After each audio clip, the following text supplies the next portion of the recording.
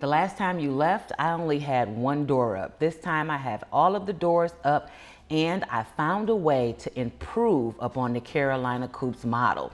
So let's get right into it so I can show you what I did. My name is Fran, and you are watching Officially Fran. Don't forget to like, subscribe, and hit the notification bell. Okay, so I got the doors worked out. They just need a whole bunch of finessing. But check this out. The one thing that I did different than Carolina Coops is my carabiners are all on chains, because I'll take this off and lose it. Now, I don't have to worry about that.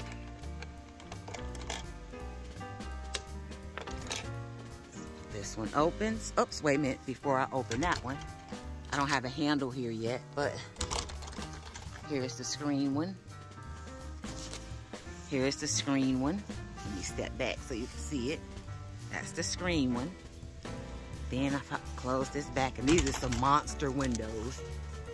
I think I made them too big, but hey, got the space, I'm using it. Okay, like that. So then I do these and open these up. And now the whole thing is open. And I have the clean out.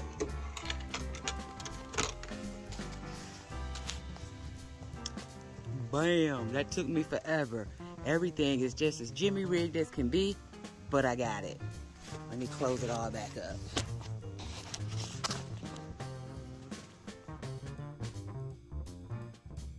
This is how I attached the chain. I took a S hook, opened it up, bent it around the carabiner, took some pliers and closed it back, added the chain to it. At the bottom of it, I have it on there with just a screw right now, but I did end up finding some small eye hooks that I had around the house to attach that to the eye hook. So plain and simple, $2. You know where your carabiners are every single time. You're looking for them, no putting them in your pocket. I also had to attach some hook and latches to the back sides of the doors to keep them from flying open. And it was simply put the hook on to the main frame of the door to hold it open. And then I went back and put another hook on so that it would hold open the inside door. That way the big doors could stay closed, so that just the screen part is open right there. The sheetrock was laying around the property, something else that they left here. So I laid the pieces out on the floor to see how many I would need. They left plenty of it here, which was good for me because I was looking for something to put on the floor and I couldn't make up my mind on what, so this will work. So I just started to attach those pieces to the floor. That way, whoever was living in there, they not only have to get past the hardware cloth that wraps around the coop, but then they have to get through the wood on the floor, and then they'll have to get through the sheetrock.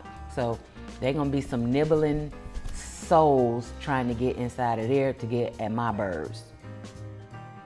Sorry, that is cement board and not sheetrock. And then I did a little cleanup. So what do you think? I'm getting there, right? So here's what's next. Building the nest boxes, putting the stops in on the inside of these doors so that they don't swing in, and framing out the inside. I can't wait to show you guys what I come up with next. Thanks for watching Fran at Officially Fran. See you next time.